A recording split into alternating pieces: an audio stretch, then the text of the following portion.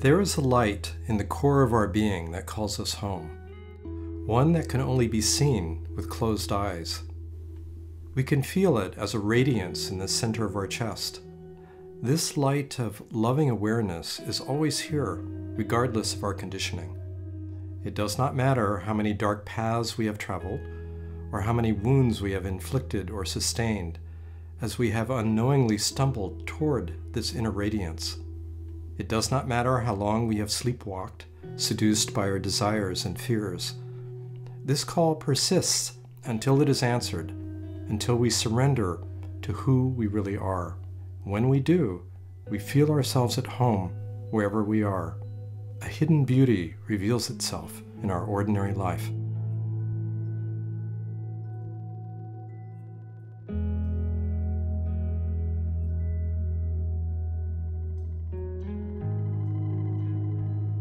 I think we are here to awaken to who we really are as this open, loving awareness, to embody this awareness in an increasingly deep way, and to express it in our ordinary lives. In my work with people, I often find that there are almost two opposing forces. One of them wants to awaken, and then the other one is the force that once they finish a practice or they came back home from their retreat and they, it's over, TV on, I can forget again. Yes. How do you see that force that wants to forget about oneself?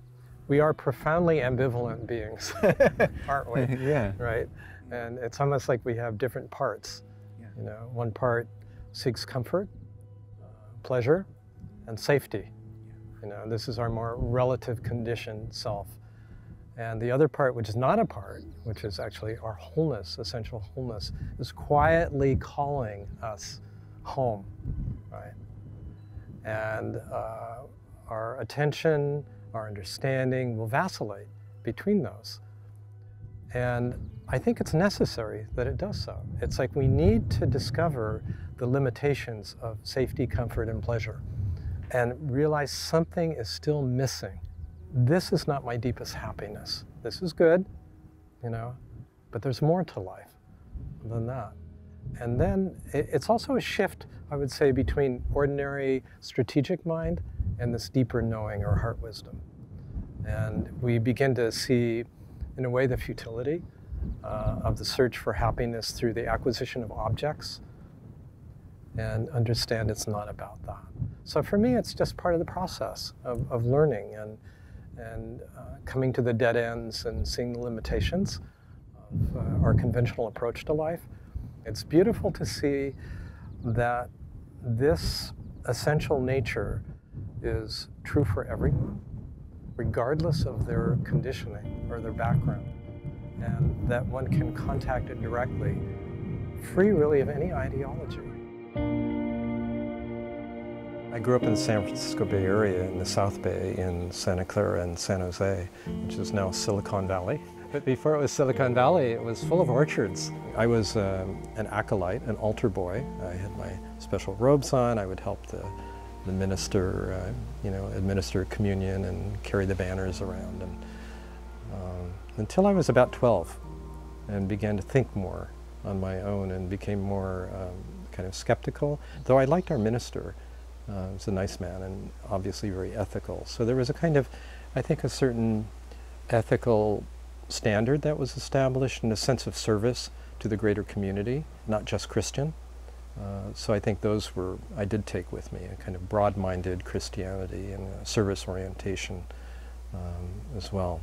There are so many people that are interested in spirituality and they begin developing some relationship to a teacher or a master or a guide, and they often see the guide as someone special. Yeah. You know, they were born special, they're coming from a special background, reincarnation, potentially.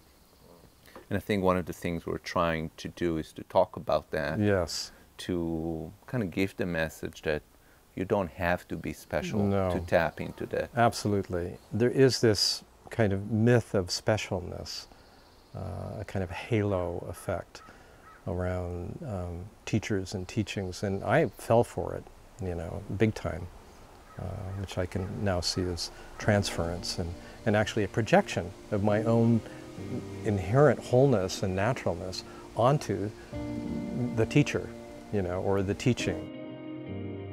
I attended UC Santa Cruz, which had just opened a few years before. It was experimental, it was small, it was multidisciplinary. That attracted me. In my freshman year, I had a friend who exposed me to some of the Indian saints, Yogananda, Sri Ramakrishna, and I began to read those biographies. There was something very interesting, something very familiar or resonant about this tradition, and that got me interested in starting a meditation practice.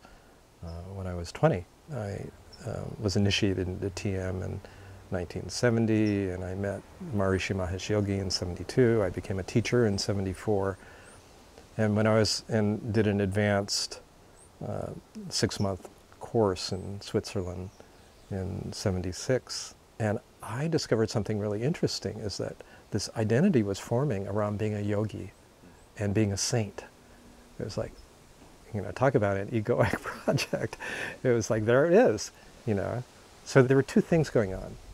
There was actually an intuitive love for what's essential and true, and then there was an egoic attachment and story that kind of paralleled that process, and of which I was only vaguely aware. I remember recognizing that there was something really special going on with John. I could feel his attunement was so not just conceptual, but emotional and energetic, where he was sensing what was happening with me and able to use his own sensitivity to enhance my own experience. And what I started to recognize over time was that I have that same sensitivity. I was reviewing our relationship, probably knowing we were coming out here today, and I was appreciating the mentoring or the teaching that I've gotten from you. Is with many of your students or mentees, there's such a generosity I can feel from you for me or for your students as they come more into themselves. And the generosity is also, there's no sense of how it needs to be done or it needs to be loyal to your teachings. It's actually quite the opposite. It's really kind of a send-off into like, just like be yourself, like really fully flourish. And that's a lovely thing to feel, a sort of like a kind of like a wind at my back. It deconstructs that separation that so often can exist in the idealization. This is the theme of finding one's inner authority and taking one's seat, which is such a profound process that we actually learn to trust our knowing, our deepest knowing, and that becomes our ground. You know, and that's so much part of the de-idealization of the teacher. We discover, usually gradually, this authority that comes from self-trust. Not just trusting the conditioned mind, but trusting a profound silence and deeper knowing. When did you first consciously had an experience of what is essential and true? I knew in my second meditation that I referred to, kind of being able to consciously access the sense of infinite space, that there was something really essential in that. There was a recognition, this is really important. A sense of orienting to a depth that was genuine. And so I became an ardent meditator as a result. Although the way I thought about it at the time, I think was confused, because I thought of it as a state to achieve. An understandable mistake. So there was both some clarity and an intuitive recognition that this kind of infinitely spacious awareness was essential, and there was confusion that somehow it was I needed to achieve it, and there was someone to achieve that. Not long after that, I took a huge dose of LSD. I went to a Grateful Dead concert. I knew in a moment that if I tried to resist this experience, I would really suffer. And there was such a momentum, I would call it a transcendental momentum. There was actually a sense that I was dying to everything that I took myself to be. And after a moment of hesitancy, I just let go. It's like, if I am to die now, it's fine, because there is a sense of opening to something much greater. And this was my first experience of non-dual awareness, because the sense of self completely just collapsed. And there was a sense of this radiant infant awareness of which I was in the very center. And it was a profound seeing and knowing of this is true, right? And that I had broken into the sanctuary through a side window. You know what I mean? Like I hadn't just like entered the front door. I just like, I was like a, what is that? Like a burglar who'd broken in to the sanctum. And I knew this wasn't my path to use psychedelics. It was very interesting. I was 20 years old and the thought came, this will come to you naturally in another 30 years or so. Of course, it was during the Vietnam War, and I was, like many young people, opposed to it, and would go to protests. And then I got drafted. I felt a tremendous dilemma, and I did file as a CO, conscientious objector. If it were World War II, and I was having to fight the Nazis, I would fight, So it was political. Probably for the first time in my life, I prayed to be given a different assignment, not on a weapon system. And I can't say who I prayed to, and I don't quite remember what the prayer was, but it's just like, please, if there's some other way of doing this, help me out here. I guess it worked. Next morning, we came back in the hall. My name was called. I came forward and they said, a strange thing happened last night. Your assignment was changed and you're now an ammunition clerk. As I reflect on my experience, there are a lot of like dreams and visions and kind of inner guidance this way that I can see would pop up at certain times. So I think the earnestness, the yearning that we have is really important to honor, to really listen to that and to give our attention to it.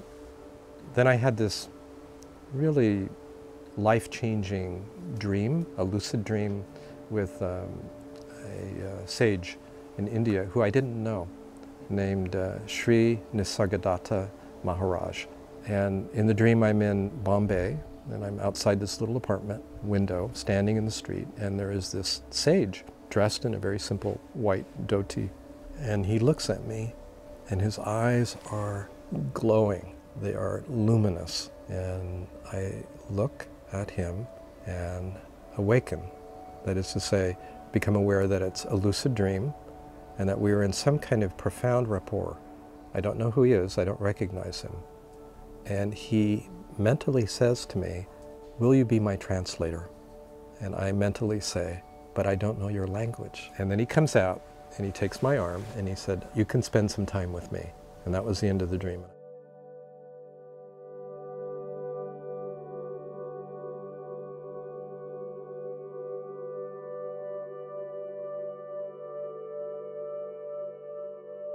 I read this and some kind of light just opened. Again, this is like a glimpse of what's essential. And it's like, I've got this whole seeking thing wrong. Something in me knew, this is true. What I'm looking for, what I'm yearning for, I am already. For several years, I am that became my sort of guiding text. I would sit and meditate, read a little bit, meditate every evening. But it was 2 years later when a friend told me about Jean Klein, a European Advaita master. So he became a deeply trusted teacher for me. I would say, helped me orient in a deep way. I didn't realize that there was a meditator identity. This kind of quiet witness.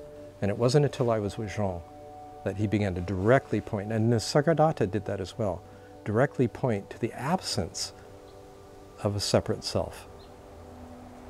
That the sense of a separate self was a construct, a fabrication, a compelling one, a largely unconscious one, but nonetheless a construct.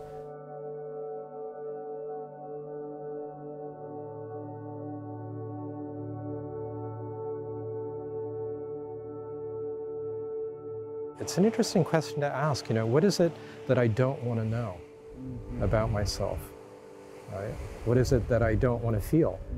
right? This has been part of your kind of emergent teaching too. That's a big part of it. It's true. It's really opening to the unknown, but not just the unknown, which is sort of the big space, which is a beautiful opening to that unknown, but opening to what's unknown in this very human incarnation. What's wanting to be known, needing to be known, but also not wanting to be known. Like there's energy around that blocks it, and that's actually, to me, where there's a lot of life that I think gets ignored in a lot of spiritual teachings. That's one of the things I've appreciated about your teachings. It's so embodied. It so includes, the heart, the head, and the hara, as you say, or the body and the primitive instincts or primal places of power and humanity.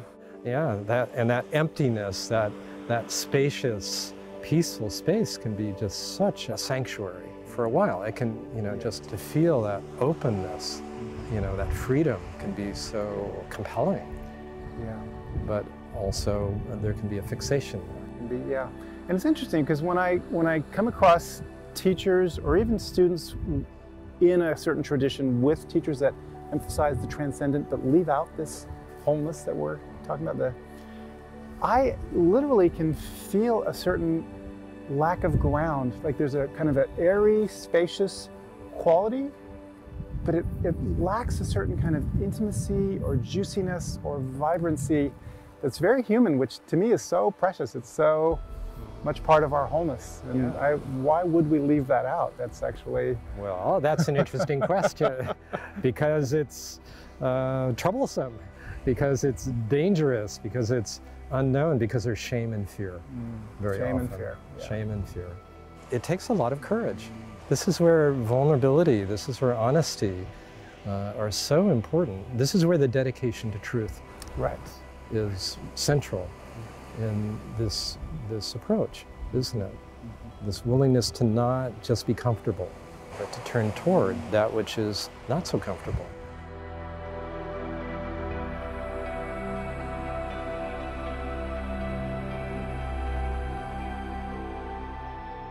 John Klein passes away. 98. 98. What happens next with you without a teacher now? Without a teacher, and yet I feel like I met my teacher and I'm done with teachers. Okay. I just need to stay with the teaching and let it deepen. And then one of my friends had met Adyashanti, at that time a younger American teacher, now well known, and said, I think you'd like him. And on the last night of the meeting with Adya, we was a small group kind of in a living room sitting there and Q&A, and this little voice came. And I write about this in the book, so you're familiar with it, but and it said, finish me off. It's like, what voice is that? Never heard this voice before. Finish me off. So I raised my hand, and Adya, a little voice, just came and saying, finish me off. And Adya looked at me, and he said, what's not finished? And I sat for a little while, and I said, I don't know. And then he said, then you're finished. And I looked into his eyes, and I saw infinity looking out through them. And a heartbeat later, the infinite was looking out through these eyes, meeting itself. And I woke up in the middle of the night, and there's this bad smell. And there had been lightning strikes the night before. This is often the case in the summer in the Sierra. And I thought, oh, probably some lightning has hit a nearby tree, and it's burning. No, that's not a tree. It smells like burnt rubber. And then I had this image of a huge pile of tires, like just burning. And I realized, this is in my mind, like almost in my brain, like something was getting burned through. There had been a skylight there for many years, like a lot of light coming through, but some separation. And probably that kind of witness, that kind of separate, subtle sense of self. The skylight had broken, and it never reconfigured itself. So the sense on the level of the mind a shift had happened. And there was that sense, the perfume of the infinite became a common experience. And 6 weeks later, the retreat ended, and Aji was giving a talk in Palo Alto, and there was a break, and we chatted a bit. And I said, could this be called a mental awakening? He said, yeah, you could call it that. And then he said, let what has happened here happen here. You already know something about this.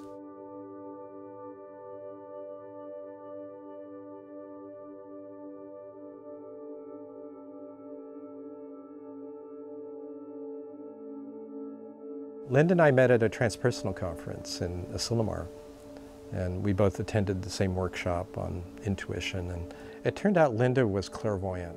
She had had some near-death experiences. She'd gotten her master's degree from JFK. She was a very intuitive person, and she later told me when she would meet in groups like this, she had a little practice, which was to send a little beam of gold light to each person, and just see what would happen. And she said when it came to me, there was this big explosion. So she got really interested. And we sat, in a kind of meditative exercise, and immediately dropped in.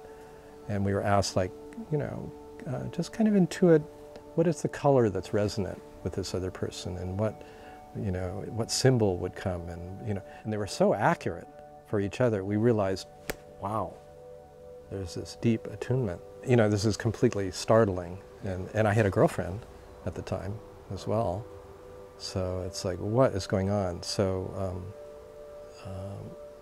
I asked her out, or actually I went over to her place in Sausalito.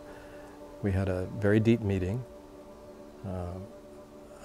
We had a second meeting a few days later, and I asked her to marry me. Wow. And this is not my style at all. And she said, John, there's some things I need to tell you. And she said, I've been given 7 years to live, and I don't have any health insurance. So if you want to retract your offer, feel free, because you didn't know. And so it was a very interesting moment. What am I going to listen to here? Because my rational mind was saying, you are insane. This is completely irrational. This is a very bad plan. This will not go well. And my heart was saying, this is my partner. So I eventually got quiet, and there was a yes there. Not from the mind, but from some deeper knowing. So I came back and I said, yes, yeah, my offer holds. And so we got married in the spring, and we had 6.5 years of marriage that was profound and beautiful and heartbreaking and heart-opening. So another kind of remarkable story is when she died. It was like 2 a.m. in the morning, and I went to the chaplain's office and just sat quietly. And to my amazement, she came in an inner space, not outwardly, no visuals, no inner visuals either, but her presence. I felt her. And she said, in a very clear way, do not grieve for me. I am happy to be free of this body. And then this tremendous release of energy up and out through the top of the head, like a rocket ship. It was another of these oh my God experiences. This was maybe, a few minutes after she'd been declared dead. And for 2 weeks I was in an altered state, very expanded, almost like, had crossed over a little bit with her in another realm. Very expansive, very peaceful. And then that diminished, and the grief came. Waves, huge waves of grief, and for months. It was really my relationship with Linda that taught me about genuine intimacy and vulnerability and the holes in my own psychology that I was unknowingly trying to fill.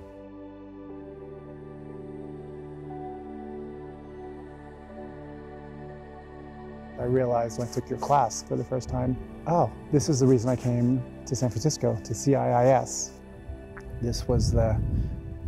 This person is embodying and has a very practical and deep understanding and expression of how to integrate psychological work with the depth of being spiritually. That was just truly transformative in terms of how I work. It's informed everything that I do with my client work. But what I didn't really count on, that I'm so grateful for, was that, oh, this isn't actually a technique of healing. It's really a way of being and a way of living. I love bringing it into and expressing it in all of my relationships. So yeah, I can just feel a tremendous gratitude just because it's just changed my life, really, John. You've changed my life in that way.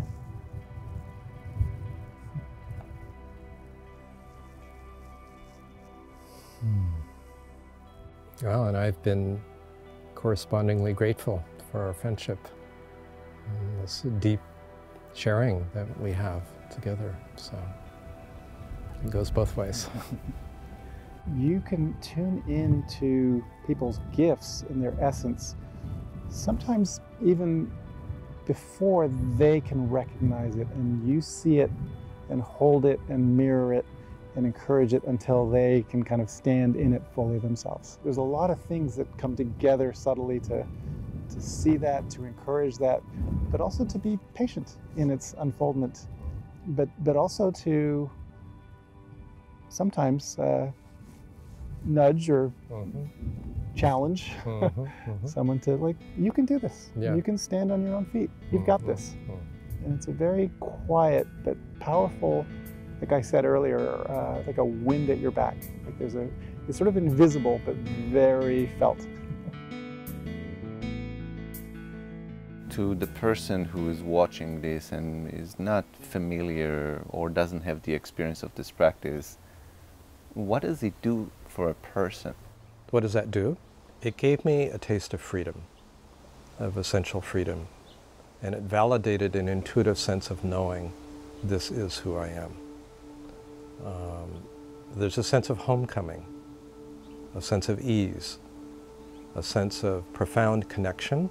When you know yourself, not just as this, I'm not going to say we're not this, but not just this, not only this, but of something so vast that it's incomprehensible, but sensed and felt and known, our whole orientation to life changes from being fear-based. So it actually facilitates our integrity, our honesty, our authenticity.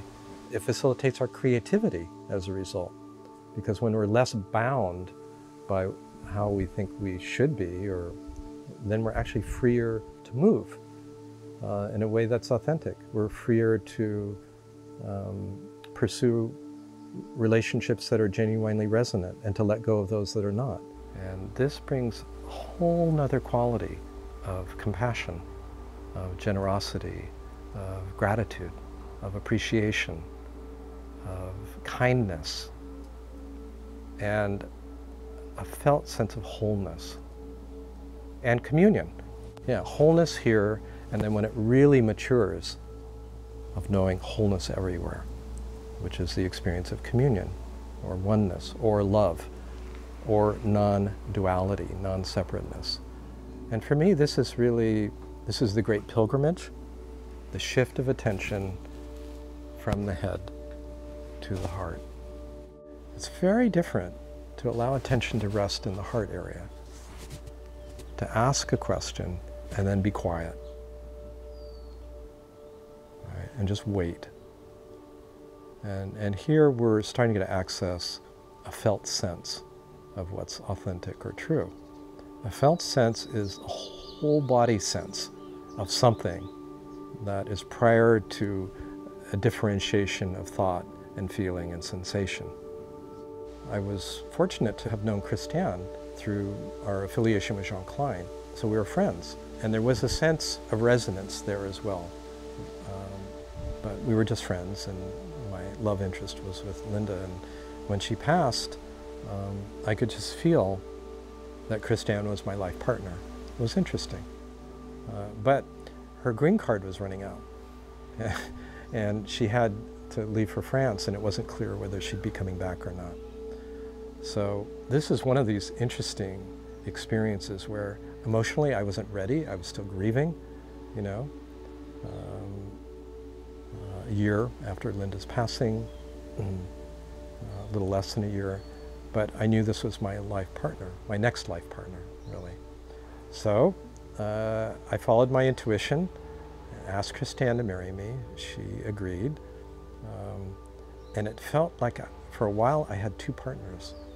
It was I couldn't be fully available emotionally, but I knew that I would be, you know. But it took a few years, and we had a son, and there was something very heart-opening about having a child of your own, and just like, you just can't resist loving this little being. And so that cracked through some of my grief. But it's been beautiful because Christiane and I both studied with Jean Klein, she longer than me.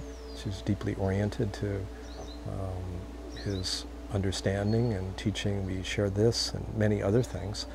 And it's just continued this deepening capacity for intimacy, and for which I'm very grateful. But I think the most important part is, and this is true whether we are with our own experience or the experience of another, is our availability, our openness to be with what is in this moment. And as simple as that sounds, it's actually quite challenging given the nature of the strategic mind. We anticipate many things that never happen. You know, as Mark Twain once said, I've lived a very long life and I have encountered a great many difficulties, many of which never happened. But I think the ultimate resource is really our true nature, our essential nature. This is the deepest, this is the widest, this is the most profound. And the more that we can tap into this, individually and collectively, the more we're able to adapt to difficult circumstances. When I work with people, often we'll start from presence, you know, which may seem abstract if you don't know what that is. But for me, presence is awareness of awareness. We're aware that we are aware, not just aware of our present experience. That's kind of classic, non-judgmental, open attention to the present moment, mindfulness. There's still someone being mindful. And it's a shift of attention, not just from present experience or from present experience to awareness itself. It's like we shift attention from, yes, thoughts, feelings, sensations, and then we're noticing we're aware of thoughts, feelings, and sensations. And this awareness is always here, recognized or not. The point is to be intimate with our experience. Where do you sense this in your body? Does it localize? What's in the very center of this? This is a very interesting question. You know, from presence, we go into an area of contraction and we inquire, not with the mind, you know, but from a deeper knowing. What's in the very center of this contraction? So for instance, you take an experience of shame, which can be a feeling, there can be a feeling of unworthiness. Often, not only, we can feel it in our face and our guts, but often localizes most intensely in the heart area, you know, and we begin to tolerate it, you know, we begin to accept it, we begin to feel into it, and then we find kind of what's behind the shame, which is innocence. It's very beautiful. So here, our shame is our portal to our innocence, and it's just, then that comes into the system, that discovery.